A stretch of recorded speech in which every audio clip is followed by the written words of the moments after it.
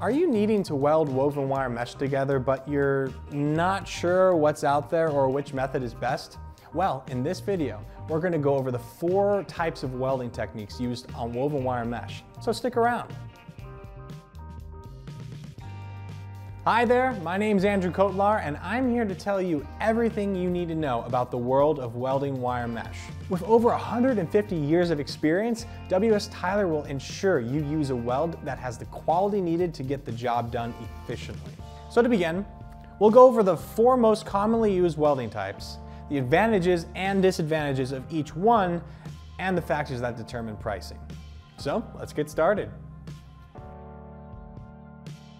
Spot welding, sometimes called resistance welding, is the process in which an electrical current is used to generate heat and bond your material.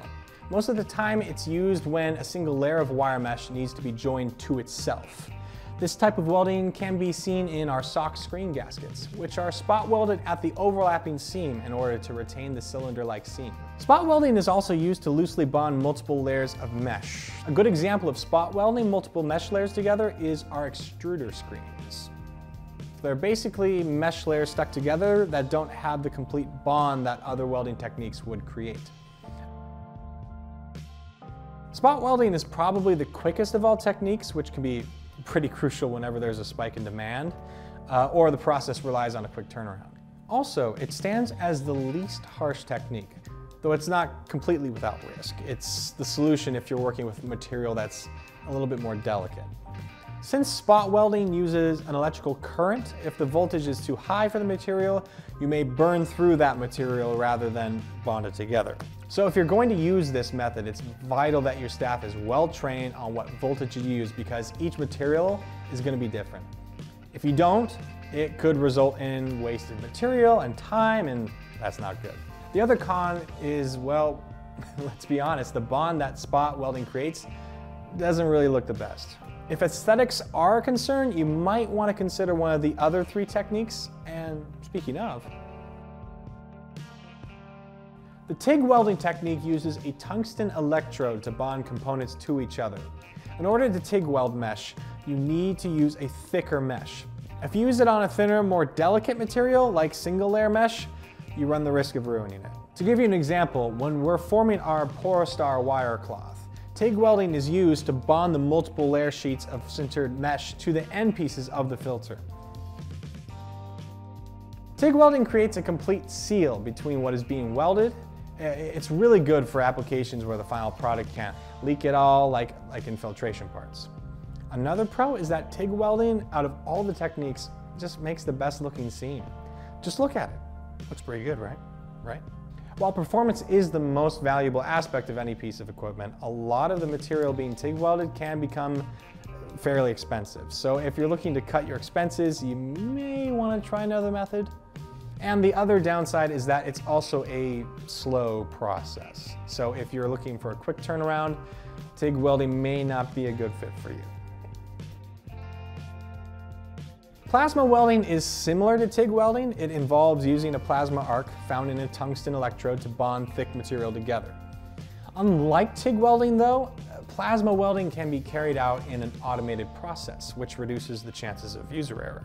But mainly, plasma welding is used when working with long cylindrical materials, such as our premium sand control screens. Just like TIG welding, it creates the same permanent bond that doesn't contain holes or leaks. And it also creates a smooth seam that you'll find looks pretty dang good. The major drawback is that plasma welding is only beneficial when used in applications where an automated system is bonding long cylindrical materials. The software used during this automation can also be difficult to set up depending on the project. Inputting the wrong parameters could result in an ineffective bond. Soldering is a little different than most welding techniques. Typically, when you weld 2 pieces of material together, you are making them into one unified piece. Soldering, on the other hand, is the process in which a low melting alloy is used to bond material. Soldering works great in any situation when materials can't overlap at the seam. If there's a fine joint between what's being bonded or the material itself is delicate, soldering is also a great solution. Now, it should be said that soldering takes time. This is not ideal for industries where time is money. Soldering also requires specific fixtures to be done properly. If you're working on a custom solution that you rarely encounter, soldering may not be the most practical solution.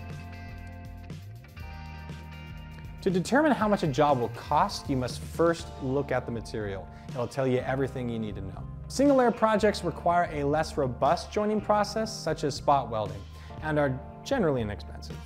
Projects that are more critical and require expensive material, like our Porostar, they undergo a high quality, labor intensive joining process that tends to be on the pricey side.